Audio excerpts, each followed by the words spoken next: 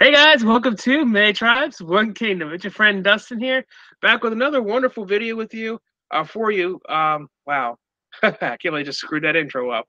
Oh, it is with them and for them.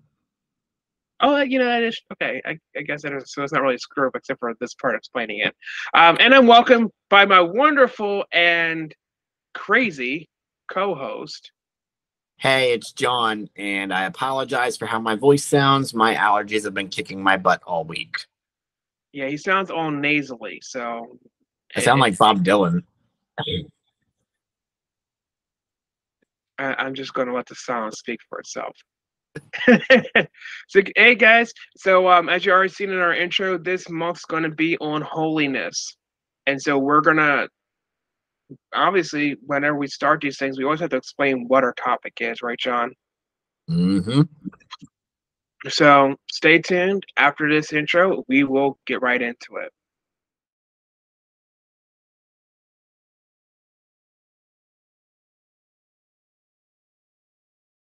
All right, John, you ready to be talking about some holiness? Please don't ever say it like that again. Yes, I'm very pumped for this. That intro really gets you fired up. And if it doesn't, rewind the video and listen to it again. Are you ready to talk about this holiness? Let's just get into the video. You said to rewind.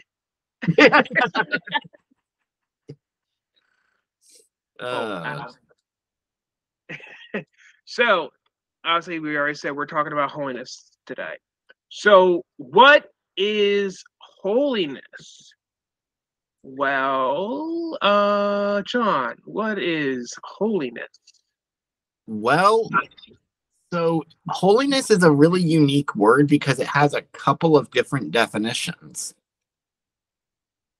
Okay. And it depends on the context with which you're talking about it, because there are some definitions, for instance, there's one definition that is exclusive for God, only belongs to him. But then there's other definitions of holiness that belong to both God and can belong to humans. Okay. So I guess we'll just talk about them all. So, of Well, course, hold on. Before we get into that part, holiness means to be set apart or to be sanctified. It is a journey. It is not.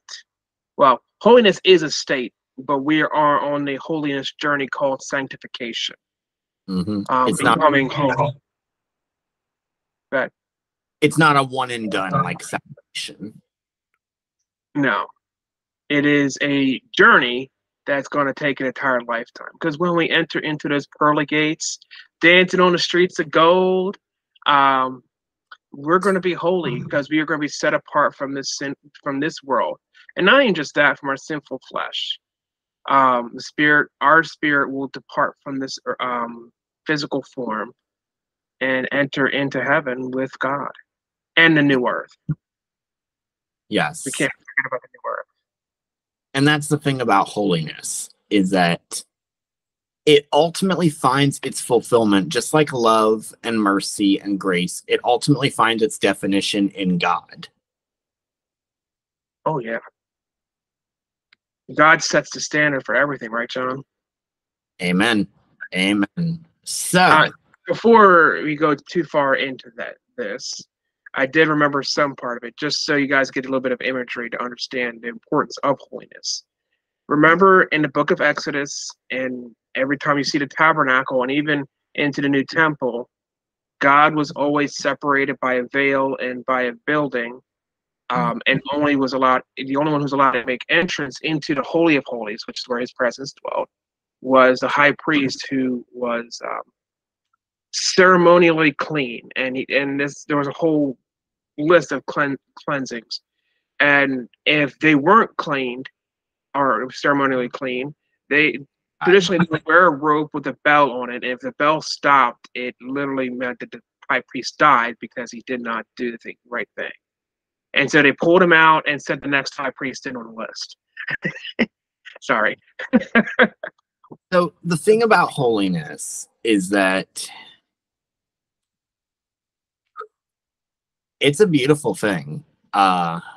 I have to say, it's an amazing thing, because as you'll see as we discuss holiness with God, God's holiness is so amazing, and yet he chooses to interact with us lowly beings. Absolutely. Oh, And I go ahead. I remember the other thing I was going to say. I would also remind you of Malachi, where God calls himself a silver refiner. He talks about refining us like the silver refiner refines their silver in the fire. Yes. And when do you know when silver's done, John? You can see your reflection in it. Absolutely. So the work's never done until the creator sees his reflection perfectly in it without any deformity or Any blemish. Blemish. There we go. That's the right word. Amen. And Jesus came as our high priest to be the perfect high priest, so we don't need an intercessor. Or let me correct that, a human intercessor. We have that permanent intercessor in Jesus Christ. And because he is God, he is eternally holy. So we don't have to worry about him falling short. We don't have to worry about anything about him. So we have that perfect intercessor. We also have the intercessor in the Holy Spirit as well. Mm-hmm. We don't need Jesus to wear a bell so we can hear if he gets struck down and pull him out, because there's no chance of that happening. A little side note. I wonder if, like, when the first high priest died, they say, "High priest number 375, it's your lucky day." I doubt it. I actually imagine there would be a lot of wailing. I'm sorry, I had to make that joke. You're terrible. Let's get into some scripture. All right, so our first scripture is found in the book of Isaiah, chapter 6, verses 3 and 4. And they were calling to one another, "Holy, holy, holy is the Lord Almighty. The whole earth is full of his glory." At the sound of their voices, the doorpost and the threshold shook, and the temple was filled with smoke.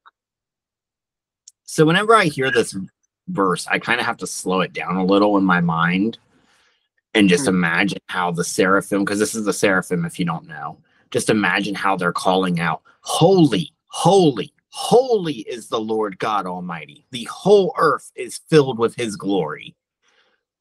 And God is triple holy, which, is amazing. Instead of a AAA, we got Triple H. Please do not sue me, WWE or AEW, whoever owns them.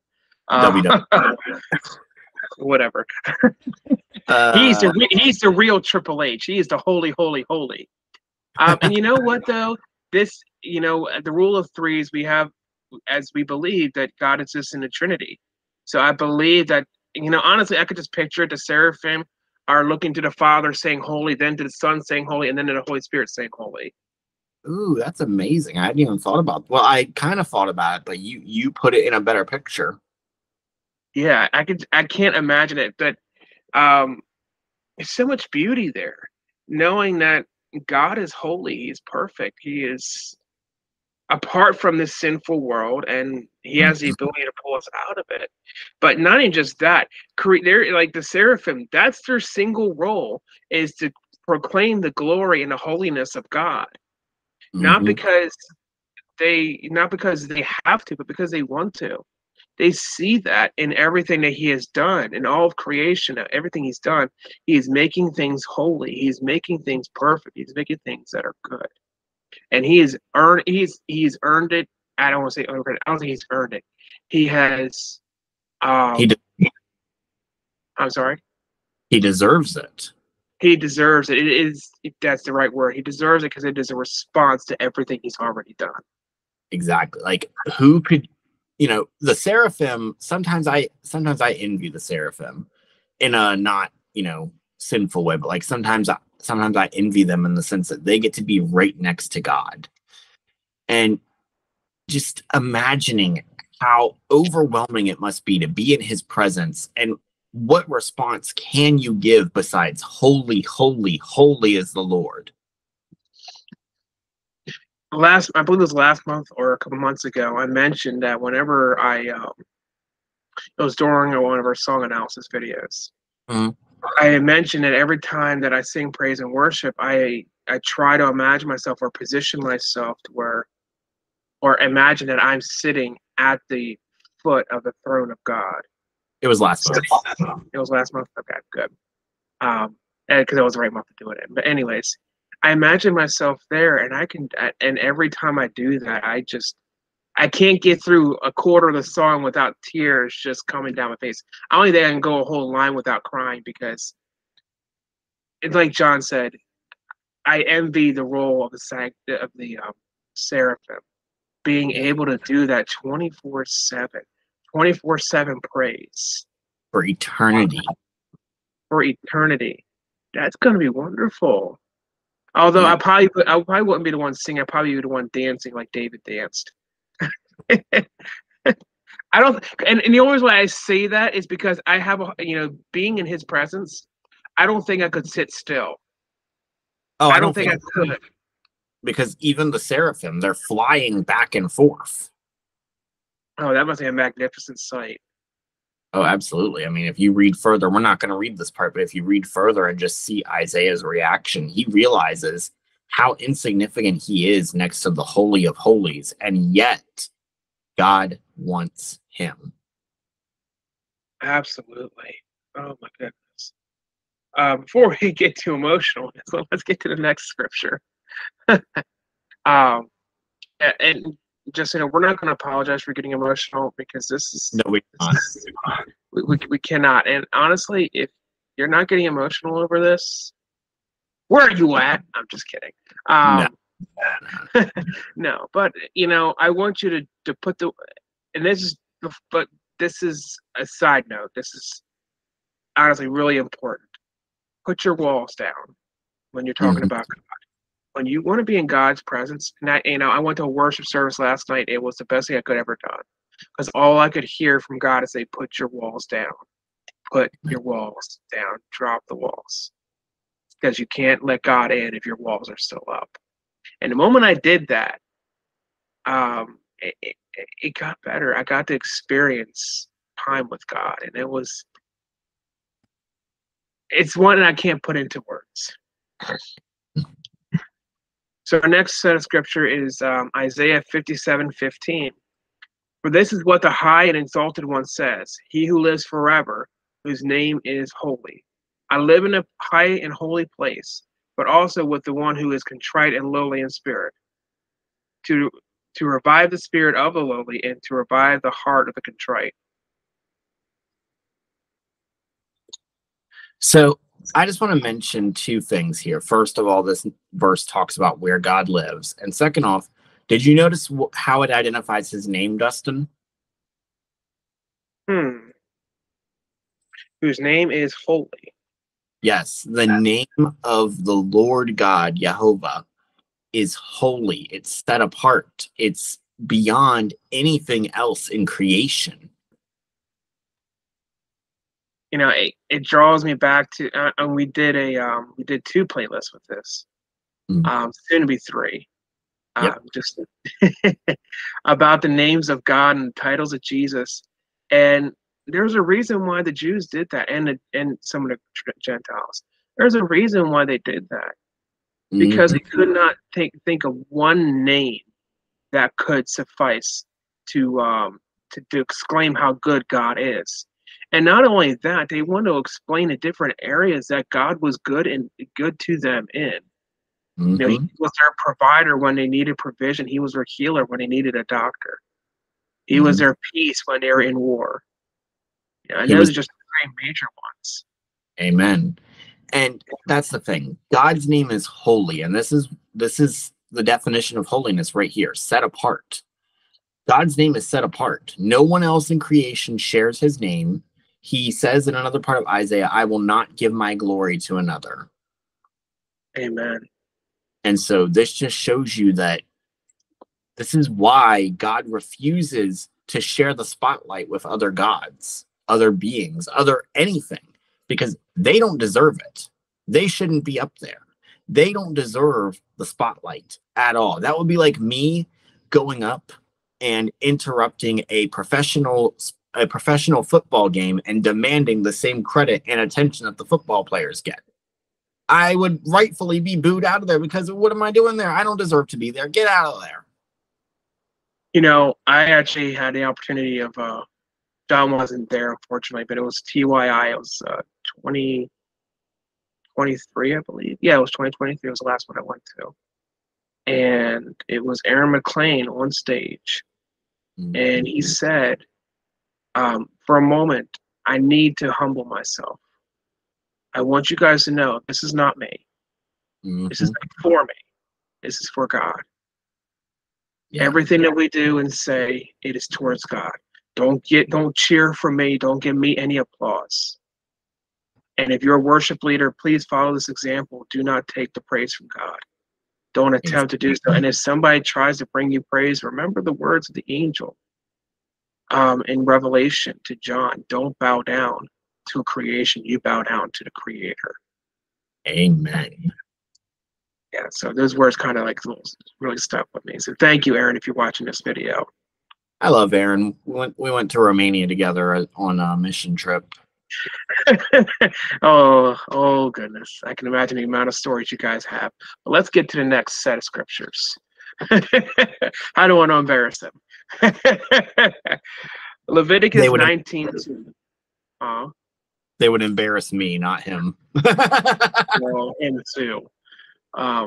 Leviticus 19:2. Speak to the entire assembly of Israel and say to them, be holy because I, the Lord God, am holy. Okay, so we already established that God is in a high and holy place.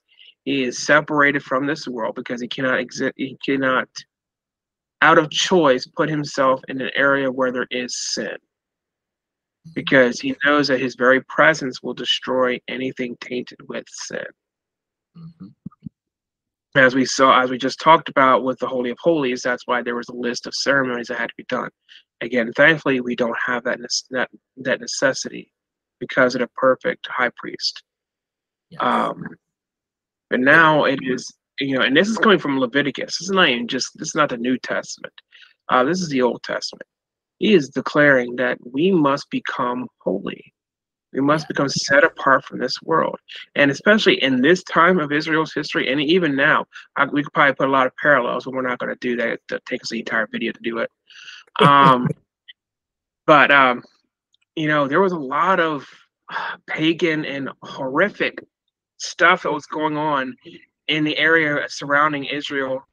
Not the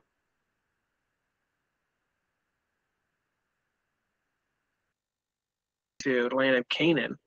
They were going to be around people who were pagan and committing horrible acts one to another. And so God is saying, when you enter into this place, remember you are my people. I have set you apart for a greater purpose. Do not join in with the Canaanites, Amalekites, and Moabites, whoever else is living in this region. They're not for you. Do not welcome them. And in fact, in several instances, he called for them to eliminate those tribes because they were evil. They were evil. I mean, there was even an instance where an entire tribe of Israel was wiped out because they were committing an evil act. Well, almost an entire tribe. Well, almost an entire tribe. And I will say also, we don't have this verse. We're not going to read this verse, but Peter reflects this also. So if you want to sit there and say, well, this only applies to Israel. No, Peter applies this to the church as well. In 1 Peter 2:9, we are to be a holy nation of royal priests. Yeah, and sorry, go ahead. I was just saying, as the church, that is our calling. And to go on another note, or not another note, to support that as well, read the book of Romans, specifically chapters 7, 8, and 9. Paul literally says we are not when God gives these ordinances, he's not talking to the lineage of Israel. He is talking to the spiritual nation of Israel. Yes. So it is not the lineage, it is the author of the lineage. So what does it look like to be holy like God? I believe Micah chapter 6, verse 8 best summarizes what this looks like. He has shown you, O mortal, what is good. And what does the Lord require of you? to act justly, to love mercy, and to walk humbly with your God. Notice that none of those is put above each other. They're all equal. That in order to be holy, in order to do what God requires, you have to do all that. Act justly, love mercy, and walk humbly with your God. Acting justly it means to follow the law, but not the law of man, but the law of God, the law of righteousness. Amen.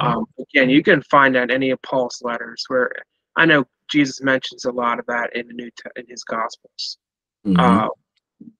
But Paul goes a little deeper and helps new Christians come to a greater understanding of what Jesus was referring to in the Gospel. So Yes. read all Paul's letters. I'm not gonna, and any other letter in the New Testament, really. Just read. Oh yeah, read the whole New Testament. And and you're at it, you might as well go ahead and read the whole Old Testament too. Yeah, start with the New Testament. I recommend starting with the New Testament, not because the New Testament or the New Testament is better than the Old Testament. I'm not saying at all. The whole Bible is good. I recommend you start with the New Testament because there's a lot of references to the Old Testament, and when you do that and you start reading them, it's all going to start clicking in your head. Like, oh, I remember that. Oh, remember that. I remember that. I remember that. And it allows for you to understand it's one continuous story. Yes. And it's God's story, his story, not ours. Yes. So to act justly, like that, is to follow God's laws, not man's. To love mercy means to be as God is. God loves being merciful. God shows compassion to the weakest amongst us, to the lowest in society. God shows them love and compassion, and we should too. And to walk humbly with our God. Dustin, how would you define walking humbly with your God? Not taking credit for things that he's doing. Amen. I would say even going a step further, stepping back, let God lead the way. Walk humbly with him. So Dustin can attest to this. Sometimes I need to be guided around and I'll grab hold of someone's arm and I'll let them guide me. And that's the kind of relationship we need to have when we walk with God. Grab hold of his arm and let him lead the way. Yeah, there's a perfect song for that. Let Jesus take the wheel. I know it sounds a little silly, and I know it's a country song. And I know country's not the best genre of music, but it's a good song. I would give it a listen. I recommend that to you, even though it's not really a song with you. Give it a listen, and it'll help you understand what we're really talking about when we say "Let Jesus take the wheel." Take a step back. You're not in control. I was going to recommend The Well by Casting Crowns, but okay. There's another song called "Spirit Lead Me." There's plenty of songs out there that talk about stepping back and then allowing God to lead us. I'm just to really drive that point home. Goodness, I cannot remember the scripture verse. I know it's in Psalms. I think it's 119. I think 119, 112.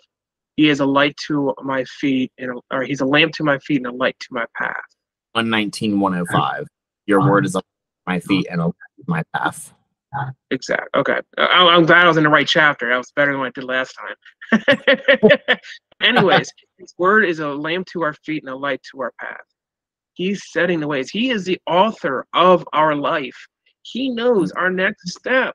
Why are you not going to trust him? Your big-headedness is not going to change God's mind. You're not going to look to God and say, "Hey, can you give me $1 million tomorrow?" He'd probably be like, "Yeah, no, we're not doing that." Well, you can't look at God and say, "Hey, God, do it this way. I think this would be better." God's not going to sit down and be like, he's not going to throw up his hands and be like, "By Lord, you're right. It would be better to do it that way. Thank you for correcting me." No, God's going to be like, "I already know what's best. I know the right way. You need to trust me." And who are you going to trust better? A fallible human or the most holy and righteous God who has the ability to strike you down in the next moment? I'm just kidding about that last part. Here's the thing. Here's the thing. Everyone I've met has let me down at one point or another, and I've let everybody I know down at one point or another. So that automatically disqualifies everyone I know, and it disqualifies me. So I'm going to let God take the lead. Oh, there's another song. It's called "Take the Lead." It's a modernized song, but he gets like really deep into it. One of the lines says, "Who's going to take the lead? Who's going to put his life on the line?" Mm. And then at the end of it, he said he's going to take the lead, and he's going to put it. And he put his life on the line for us. Amen. I don't know anyone else who can really willing to go that far for anyone else. So I want to trust that man. We do have one more scripture verse, but that's sort of to cap off everything we've said. And we're going to take it from one of Paul's letters. The letter to the church of Ephesus, the 4th chapter, 20 to 24.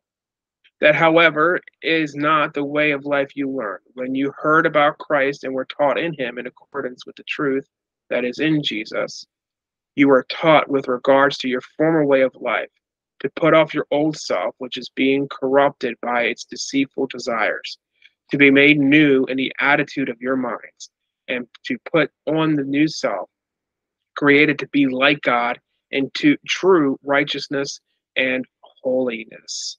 Okay, there's 3 key things that Paul talks about here. First, humans are deceitful. That is their nature. We are going to be deceitful. That is our call. And that's where sin is going to lead us. Sin is the cancer to our flesh. It is going to be there until the day we die.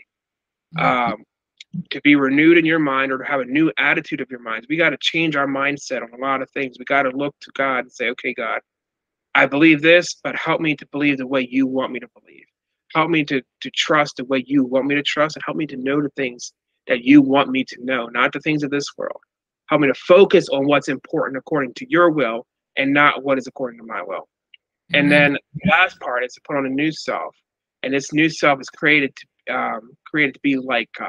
And so that means we're to be Christ's ambassadors. But the word Christian, though at one point was meant to be something to sort of make fun of the Christians, but Christians took it as a badge of honor. It means little Christ. So when you're taking on that name or that title of Christian, you are now becoming little Christ. You're becoming like Christ. You're to show his qualities. You're to show you're honestly supposed to be Jesus to everyone you meet. St. Francis of Assisi says this, or preach the gospel to all the world, and at last use words. So if we can't be Christ to everyone, then our words are going to mean nothing. So we must be Christ. And in order to be like Christ, we need to be set apart. Our minds need to be set apart from this world. Yes, we need to have true righteousness and true holiness. And that only comes from, as Micah said, walking humbly with your God. Amen.